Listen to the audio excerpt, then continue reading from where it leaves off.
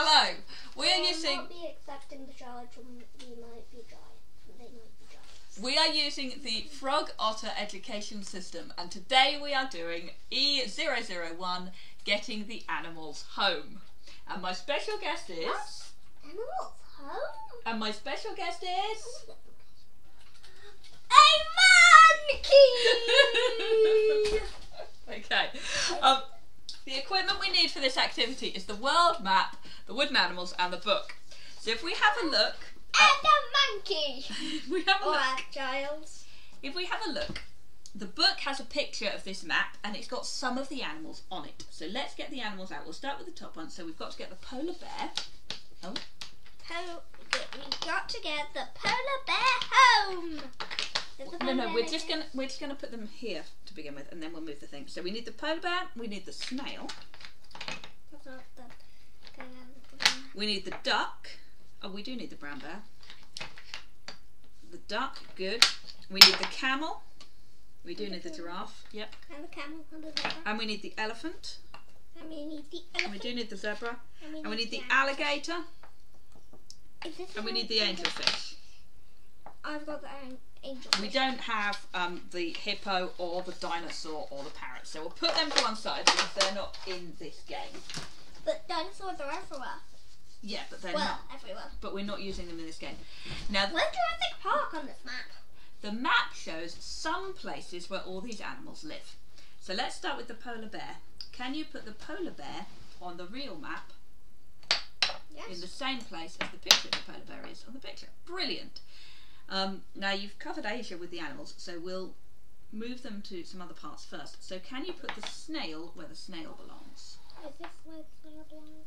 Yeah, I mean snails, as you pointed out before we did the filming, snails do live pretty much everywhere, but one of the places they live is North America.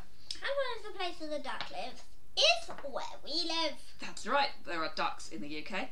Now the angelfish I'd put in South America. Can you move the angelfish? That's very good. What about the zebra? Can you see where the zebra is? The zebra is here in Africa. There's a bit of dirt on our map. Can you put the zebra where the zebra belongs? Is it here? Yes, that's good. And what about the giraffe? The giraffe is also in Africa. Good. Can you see where we put the alligator? Can you find that on our map? Oh, that's good. Yes. Are we going to put, is this an African elephant? I made that an Indian elephant, so can you put it in India? No. Oh. Well, there it goes. But where's the camel? The camel goes here.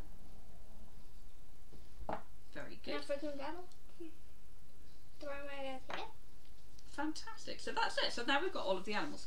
Now it says to talk about where we've put the animals. Well, we talked a bit as we put them in. It says which animals are close together. So which animals live near each other in the world? The polar bear and the duck. Well, that's sort of right. We do live quite a long way north, don't we? And polar bears are a very long way north. So they're both northern. The zebra animals, and the giraffe actually live close together. The zebra and the giraffe are both in Africa, aren't they? And the brown bear and the elephant are both in India. Wait a moment. What's the brown bear doing in India? The brown bear isn't in India. The brown bear's up here in Russia. And the turtle, wait no, snail, is in America as well as the anglerfish. Now it says, okay, take all the animals off the map. All right, and put the book to one side and see if you can put the animals back where they were.